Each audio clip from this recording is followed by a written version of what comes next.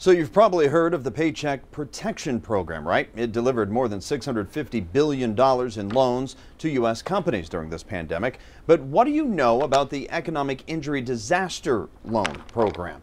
It was also authorized by Congress to help small businesses survive 2020. The WCPO 9I team spent the last several weeks studying how EIDL money is being used in greater Cincinnati. It discovered hundreds of local companies needed both programs to survive.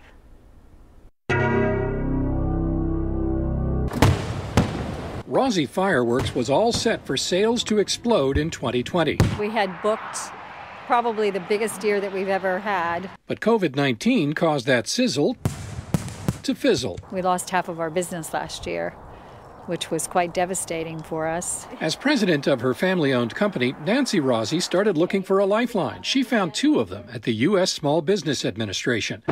Rossi borrowed $131,000 through the Paycheck Protection Program and $500,000 with an economic injury disaster loan. Hey, if they were going to give it to me, I was certainly going to take it. The I-Team has been tracking the region's 30,000 paycheck protection loans for several months now, but this is our first look at the EIDL program. It brought another 6,500 loans to the tri-state.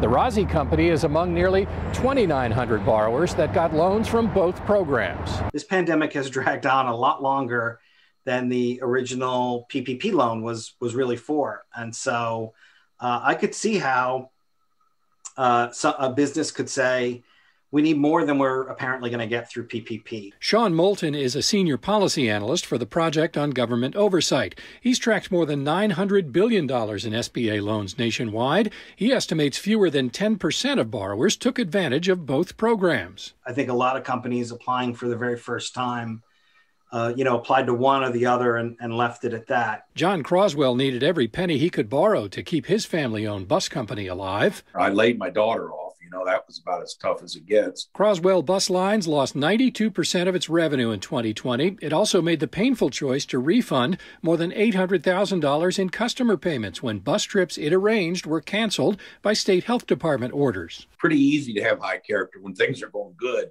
right? But when things are going bad, you just got to stand up. I was in here in tears for days. Croswell used two corporate affiliates to borrow $943,000 from the EIDL program and $749,000 from PPP. He used the money to rehire about 40 of his 125 employees and keep his fleet of 70 buses ready for any new business that emerged. The liability insurance is unbelievable on buses, right?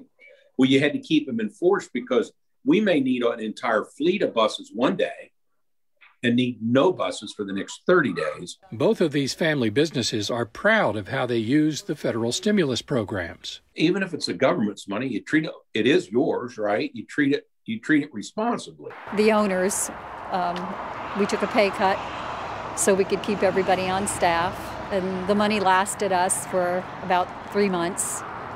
And then we started to get some income, some revenue coming in. Both companies have applied for new PPP loans, authorized by Congress in December. We're disappointed that our biggest year was canceled, but we're hopeful, for the future. Dan Monk, WCPO 9, I-Team.